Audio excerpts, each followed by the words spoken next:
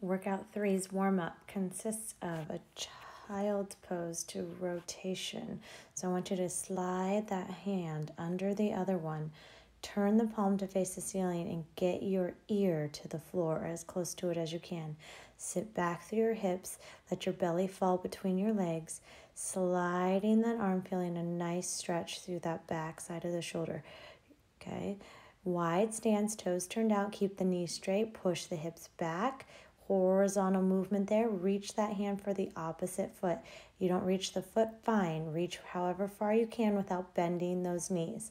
Okay, I want your back flat. Stick your booty out.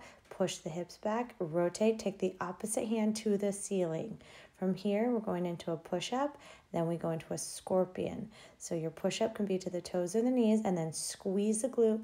Bring the foot across the body. You're trying to get that knee past the other knee. So we're opening up those hips and stretching open those hip flexors.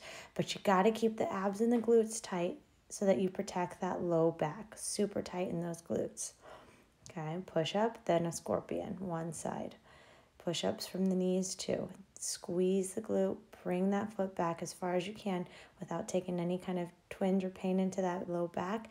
Really just tightening up those glutes. Side planks, we're just going to hold them for 45 seconds, lifting up from the bottom waistline. That is your focus, that bottom waistline. Shoulder pulled all the way down and under, away from your ears, elbows directly underneath your shoulder. Workout, this is for time. So start with 5 reps and go up. You're going to do a burpee, cross your feet, turn the other direction. So your burpees are always going to be facing opposite directions. Any modification of a burpee that you need to do for you. If you're not jumping and you're just stepping, then just step. If you're jumping but you're only going into a full plank, fine. Either way, like I just showed you, feet wide and flat. Second one, you go curtsy lunge, reverse lunge, but look at my front knee. It is not going diagonal. That knee needs to stay directly over your ankle. So you're pulsing from curtsy to reverse lunge, curtsy to reverse lunge. 5, 10, 15, 10, 15. You're going to go one leg at a time. All right, from a sprawl, so like you're going to get into that child's pose again. Keep your knees low to the ground. Push your weight back into your feet. Push like you're pushing into down dog. And then as you push forward, you're going to hop that foot in. Okay, there's power there. From back, slow, pop it forward with that foot.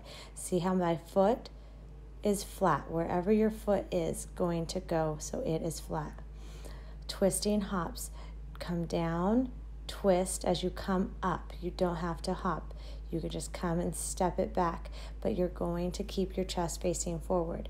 Toes come up, reach for them. Drop your legs down. Do not arch that low back. Don't put your hands under that back. I want you to crunch up for those toes and then reach those legs down as far as you can without arching your low back.